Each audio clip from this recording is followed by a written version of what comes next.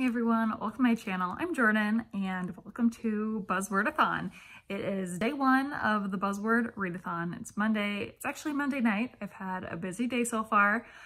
Didn't get a chance to film this intro or to start reading or anything until right now. So I'm finally gonna go ahead and get started with my vlog. If you are not familiar with the Buzzword Readathon, I will go ahead and link Books and Lala's channel below and her announcement video for this round. But essentially, Buzzword Readathon is a week-long readathon where you read books that all have one particular buzzword in the title. And this round, the word is night. There are a lot of books that seem to be coming out recently with the word night in the title. And so this week is all about knocking them off your TBRs. So I've got 3 books on my TBR for the week, and that might not sound very ambitious, but 2 of them are pretty big books. So I definitely think that that is ambitious enough for me, and they're all books that I'm pretty excited about. So the first book is one that I've had on my physical TBR for a very long time, and that I'm very excited to finally get to, and that is Night Film by Marisha Pessl.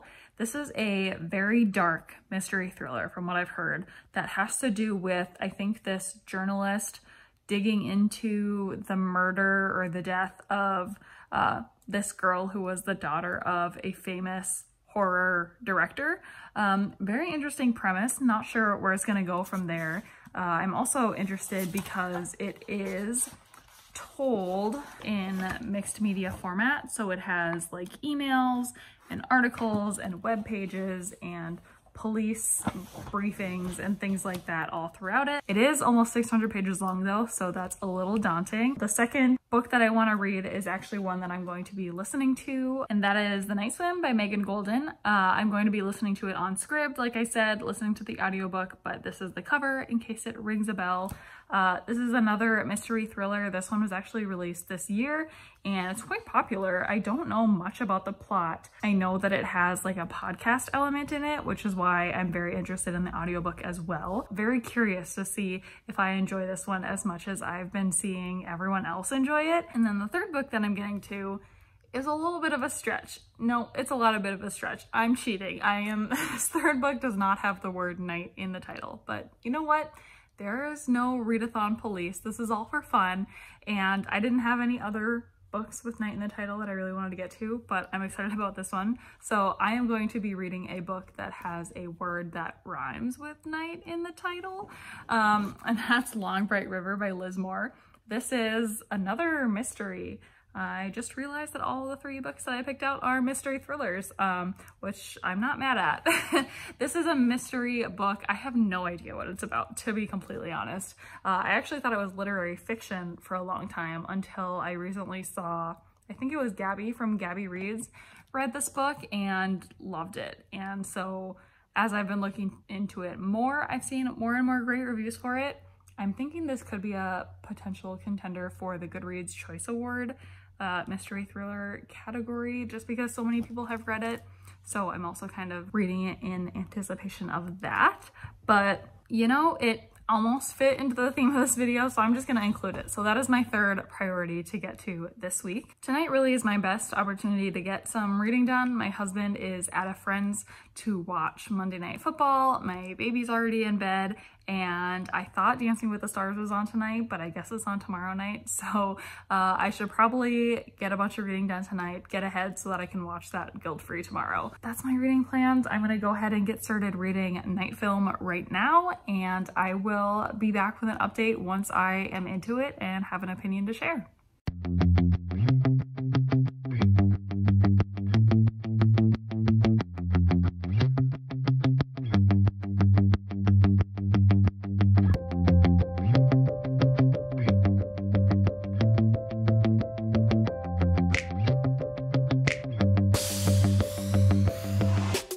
Hey guys, welcome to day 2. I drew some inspiration from my book cover today with this red jacket. I made it 108 pages into Night Film last night, and I would say that I am so far intrigued, but I'm not hooked. So I was pretty right with the synopsis. So we are following this journalist who was very interested in this particular director early on in his career because the director himself is very mysterious and secretive.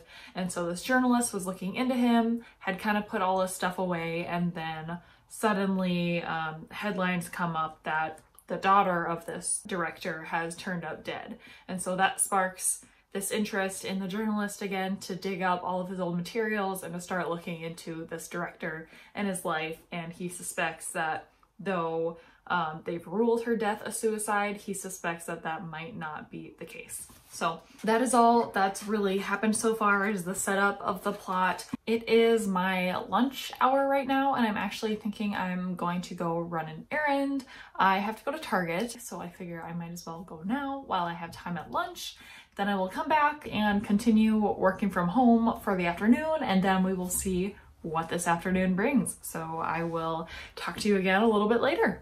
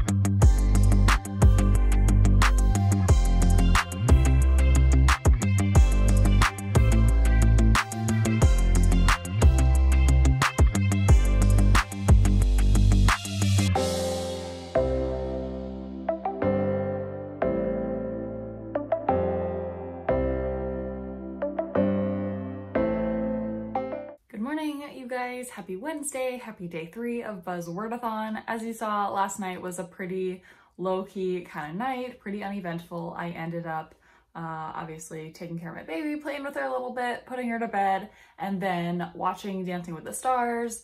As I was watching, I was trying to read, but you know how that probably went. I ended up reading, I think, 40 pages in the 2 hours of the show. And then after the show ended, I did read some more. So I got another 100 pages in. Tonight film, my goal for that book was to finish it in 4 days, and it's been 2. So I definitely have a lot more reading to do if I want to finish at that pace. So that means tonight and tomorrow I'm gonna have to really buckle down and read some more pages. But I was thinking of also maybe today as I'm working to start the audiobook of The Night Swim, because I know that I can knock that out pretty quickly as long as I'm doing, you know, busy work or things that don't require my full focus, and I do have a bit of that to work on today. So I think I will put on the audiobook. We'll see how far I get. It'd be nice to also finish that, I guess by tomorrow would be great. So we'll see. That's the general plan at this point. I also today, I do have a video idea, and it's something that I think could be relatively quick to film and upload. So I'm thinking maybe during my lunch today, I will film that, and then tonight I can edit it. It's gonna take away from reading time, but I guess this is kind of your behind the scenes look of a booktuber balancing actually reading, filming videos, filming vlogs, and still having a normal life. It's a difficult balance, but it's all fun stuff, all stuff I like. So happy with that. But I'm gonna go ahead and get started with work this morning, put on that audiobook, and I will check in probably at lunchtime when I have an update.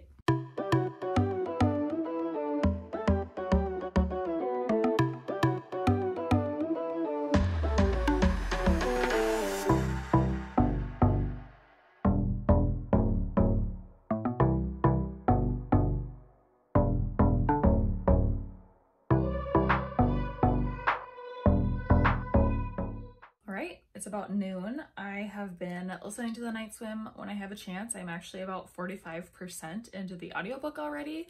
It's only like a 9-hour audiobook, so on double speed, you know, you can knock that out pretty quickly. And what this book is about is, like I mentioned, it has a podcast element. So one half of the book is following this podcaster as she is following this rape trial and covering it for her podcast. She does like a true crime podcast, and for the first time she's doing it on a case that is still open and still being determined. So the case is going to court, and we are following her as she is digging into more about the case and relaying what happens in court to the podcast and letting the podcast listeners determine for themselves if this guy is guilty of rape or if he's been wrongly convicted. And then the other half of the book is about this girl named Hannah whose sister died several years ago, and it was deemed a suicide, but she doesn't think that it was a suicide, and she's contacting that podcast host in hopes that she can investigate the case further and maybe find some new evidence or reopen the case or do something so that she can hopefully get either some closure on the death or whoever killed her sister can be brought to justice. So it's interesting. I am going to be honest, I was pretty skeptical going in. I don't like true crime podcasts in real life, and so I was a little worried about a book focusing so much on the true crime podcast element, but so far I am really enjoying the rape trial part of it, and enjoying seems like a weird thing to say about it, but I am invested in that portion so far, and I am a little curious about the other side of the story too. So it's good so far. Other plans, I am going to go ahead and film that video. I've been thinking about it so far this morning. I'm gonna film it really quickly and hopefully I could edit it tonight, and I'm gonna grab some lunch. I'm gonna get back to work for the afternoon, and as usual I will let you tune in for anything exciting that happens in the meantime.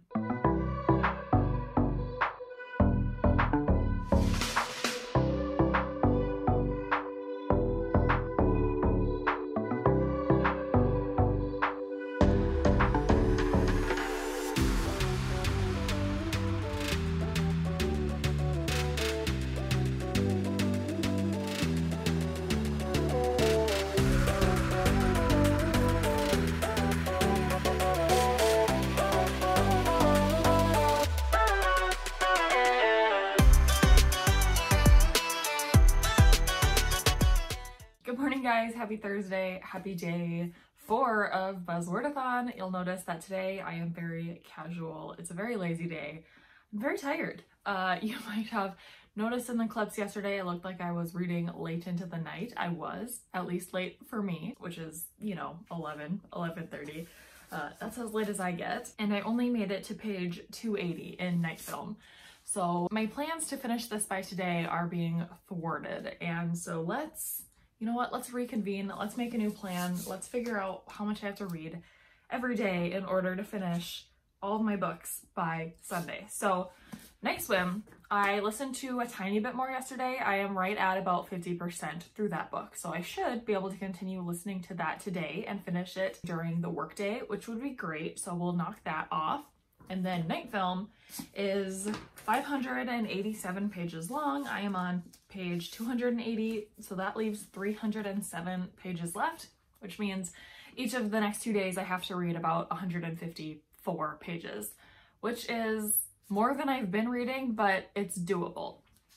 And then I can finish Night Film by tomorrow night so that I will have all day Saturday and all day Sunday to read Long Bright River, which is 480 pages, which means I have to read 240 pages a day for 2 days to finish that by Sunday. If I don't end up finishing Long Bright River in this readathon, in this video, that's okay. I am just gonna continue reading it and finish it by the end of the month. But obviously if I'm doing a readathon vlog, I would love to finish the book in the vlog so that I can talk about it. So that is the new plan. Night Film, I don't have too much to add. It's a pretty good mystery. This main character that we're following has enlisted the help in a couple of a younger girl and a younger guy, which I think is good because our main character is in his, I don't even know, 40s, something like that, which I think is not only fun to read about as a reader to be able to relate to those characters, but also I think it makes a lot of sense in a mystery book to have multiple characters working together to solve a mystery. I typically don't enjoy books where our main character is being like a detective, is acting like a detective, even though they have no formal background, and they're solving these mysteries that are pretty unrealistic for one person to solve by themselves, and they're making these jumps like, oh, this thing must mean this thing and must lead to this place. But when it's 3 people working together, it's a little bit easier for me to wrap my head around the fact that maybe one of them could come up with, you know, the next step. And then when you're putting your heads together, you are able to be a little more creative or work out clues a little bit easier. So I like that. And the mystery itself is still pretty compelling. I'm not, you know, racing to finish this book as fast as I absolutely can, but I'm interested to see where it goes. I'm hoping there are some twists that come up soon or something that makes it a little bit more urgent. So far, they're just kind of going clue after clue, location after location. Still really liking the mixed media elements of it. I love the articles and the web pages and things like that that add some context into the book. So yeah, that's my current thoughts on that book.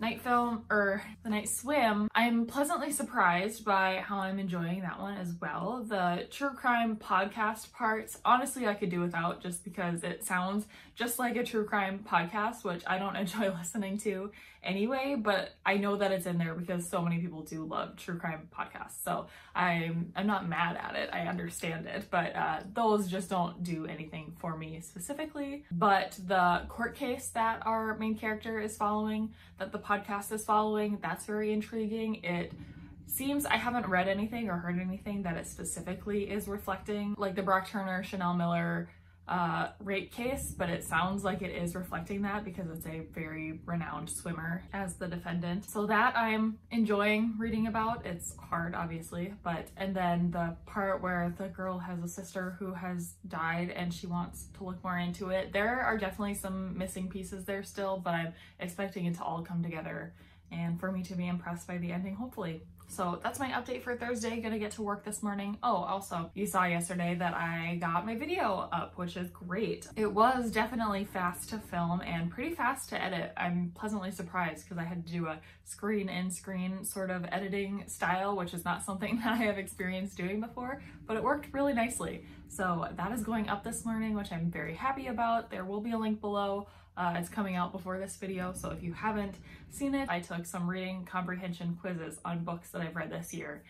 And let's just say it didn't go well. So yeah, very excited to post that video. So other than that, okay, I'm going to get to work this morning. I will check in with you probably around lunchtime. I don't always do something during my lunch hour. A lot of times I'll just work through lunch, but I will check in with you then.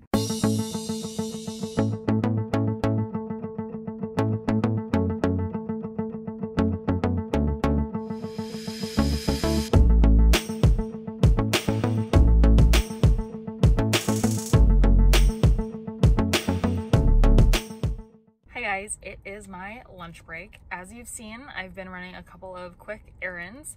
I got some lunch at Dairy Queen, which is my favorite fast food restaurant. I think Dairy Queen is severely underrated. Please let me know if you like Dairy Queen and their chicken strips specifically, and their $5 lunches, which is a sore subject for me and my husband because where we live, it's different and it's actually a $6.49 lunch instead of like $5 lunch. But anyway, I got a car wash because weather is gonna start getting cooler and I don't like getting car washes when it's too cold out.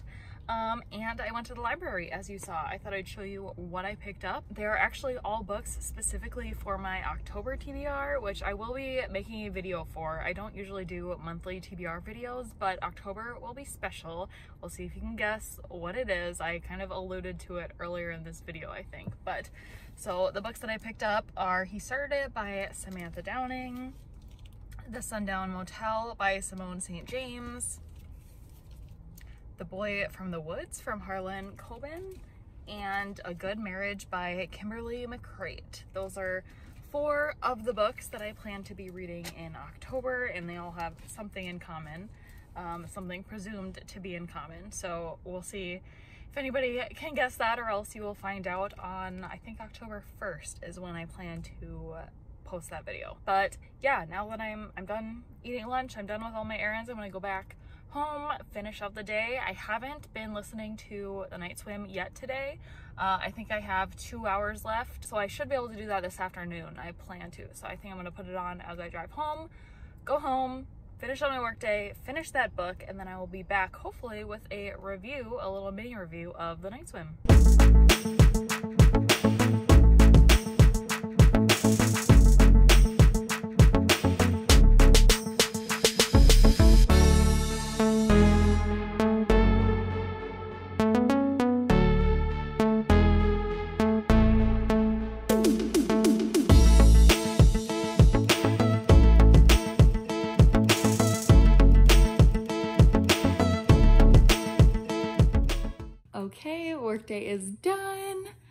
Little babe is home. She loves looking at herself. Yeah. I have less than an hour left of the night swim, which is perfect because we can go for a walk later tonight, and I will listen to it then. So that's gonna work out just fine. Definitely gonna finish the night swim tonight, but in the meantime, I'm gonna get back to playing with little baby babe.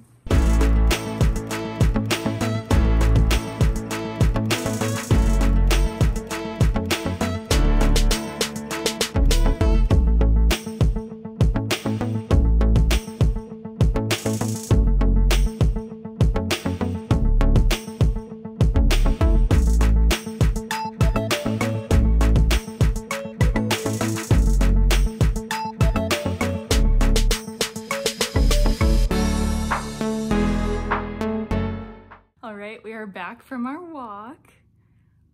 Little missy baby fell asleep. It was a little bit longer walk than expected because, as you saw, I wanted to check out a little library just down the street. Well, not just down the street, a little ways down our neighborhood.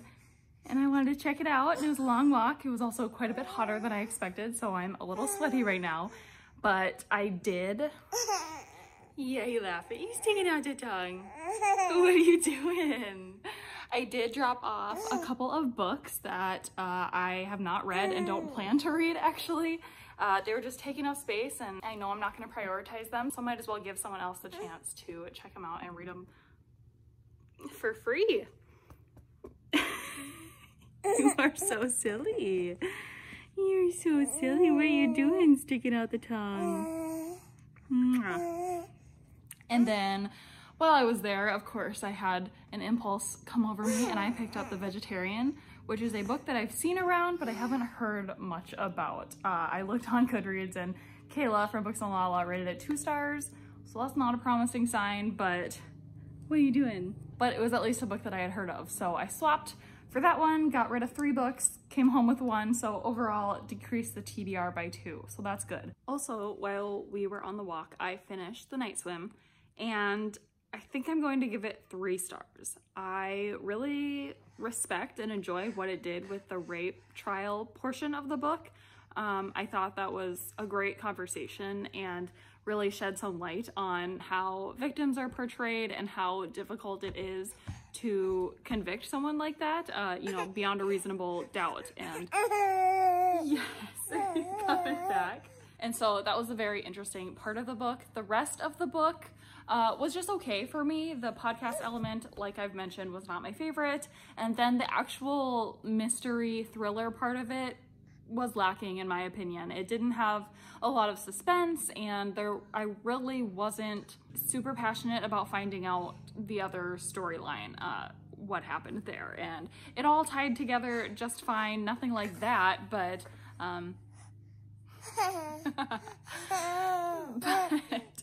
but from a mystery thriller standpoint, not my favorite. So I'm gonna land on 3 stars, I think.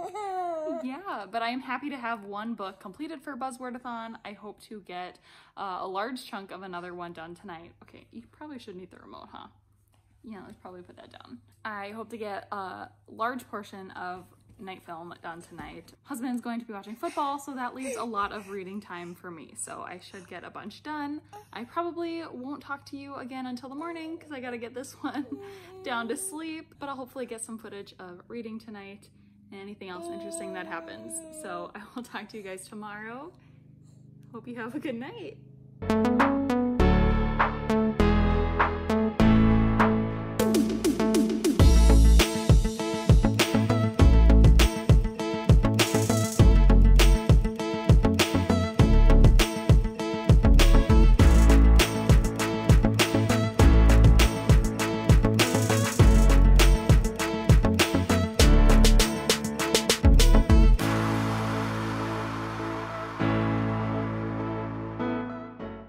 Guys, it is Friday afternoon. Happy Friday. Happy day 5 of BUZZWORDATHON. Hope you guys have had a great week. I have had a busy morning, so that's why I haven't checked in until now. It's been a busy work day, but I have a chance to talk to you now. So last night I made it to page 408 in night film, and it is dragging. I hate to say it, but it's just long. There is just a lot of description, and our main characters are going place to place, clue to clue. There haven't really been any twists. There have been some, I guess you could call them reveals, but I'm losing interest quickly.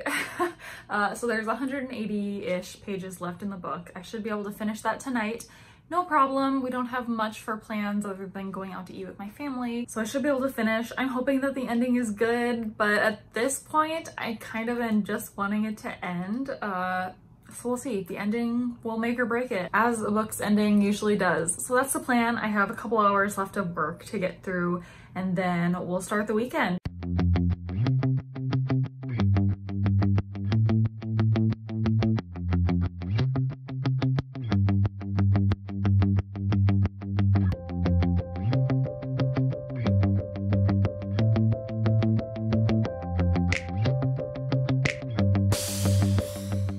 Okay, it is Saturday. Happy Saturday, you guys. Happy day 6 of BUZZWORDATHON. I just finished Night Film. Finally, this big chunker of a book I have finally conquered.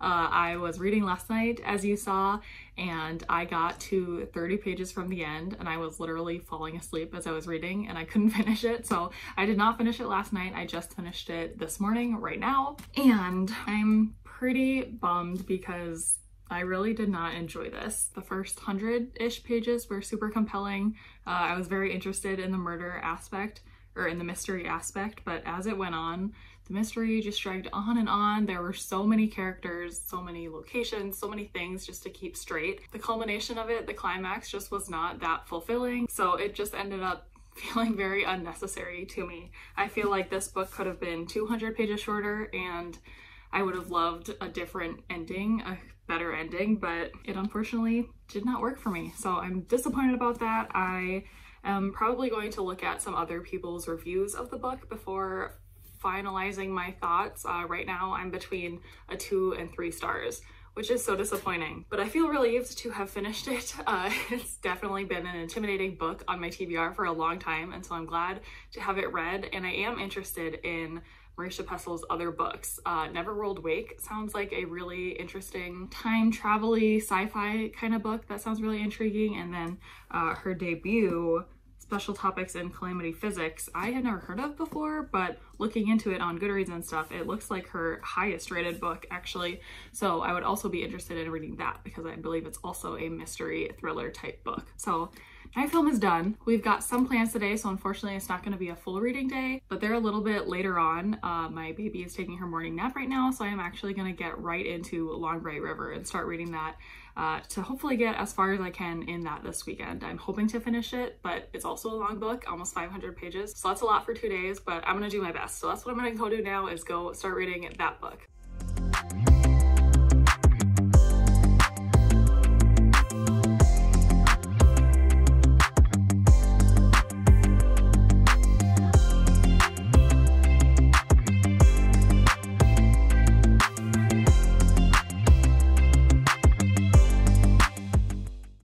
I'm only about 2 pages into this book, and I'm realizing that it appears to not use quotation marks, which is a choice. It's an interesting choice. I don't really know why some books do this, but I guess I'll see how that works for me in this one. But just thought I'd point that out in case that's something that really, really bothers you in books. This is doing that. Good morning, guys. It is Sunday. It is day 7 of BUZZWORDATHon. I unfortunately did not have much to check in with yesterday. Yesterday morning, I did start reading Long Bright River. I got 68 pages in, and then after that, the day got busy and I didn't get a chance to read or film anything. So I apologize for that, but Sunday should be a day full of reading. So I should have a good number of updates on the book as I get through it. I do have over 400 pages before I'll be done with the book, so I don't know if that will quite happen today, but I will get as far as I can. And to give you a little synopsis of the book, so Long Bright River follows, mainly right now we're following this woman, Mickey, who is a cop, and she's a cop in her hometown where she has a sister a couple years younger than her, I think. and her sister is in with the drug crowd, among other not so good things. And so Mickey kind of has to deal with that sort of dilemma where she is a cop, and so she's obviously enforcing the law, putting away bad people, but she's also looking out for her sister, even though her sister is involved in these unlawful activities. So we're getting Mickey's perspective as she is a cop and dealing with the other crimes going on in the town, and then we also get portions of the perspective from when they were younger, kind of throughout their childhood and teen and young adult years, and kind of how they got here where their relationship is not exactly great, but like I said, they kind of have this mutual understanding that they're still kind of looking out for each other. And it is a mystery. I'm still figuring out exactly what that's gonna be, but otherwise, I've really been enjoying it so far. It's reading really quickly, which I like, and I'm liking the perspectives as they go back and forth. So definitely excited to get further into this, and I will let you know what I'm thinking a little bit later.